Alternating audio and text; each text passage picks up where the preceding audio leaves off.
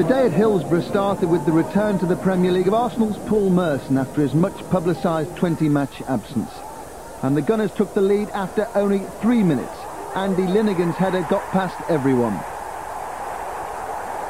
Sheffield Wednesday's positive response was immediate. Chris Waddle's great cross, headed down by Mark Bright. Romanian Dan Petrescu scored. Wednesday were level after 7 minutes. And there was a degree of fortune about a second Sheffield Wednesday goal. Chris Waddle's shot span into the path of Klas Ingesson, and the Swede pushed the ball past David Seaman. The second half was full of controversy. Arsenal defender Tony Adams elbowing Mark Bright in the face and being sent off by referee Keith Burge. It was Tony Adams' first league game back after his long spell out of the side injured.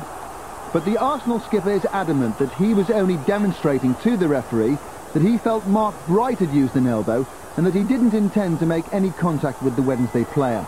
And Mark Bright has offered support. I was behind him and I don't think he meant it, he said. If Arsenal want to appeal, I'll support him. 12 minutes from time, Arsenal were down to 9 men.